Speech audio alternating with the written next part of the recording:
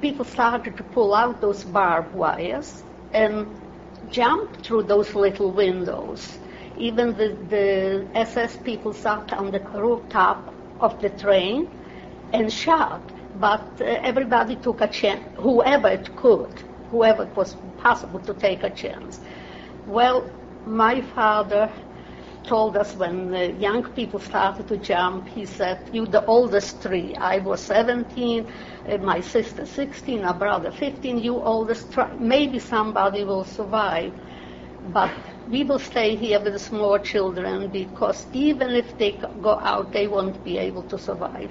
So the parents went with small children. My brother jumped first, my sister second, then I jumped, and I landed in a ditch of snow. They shot after us. They shot you. They keep on shooting. But the bullet didn't hit me.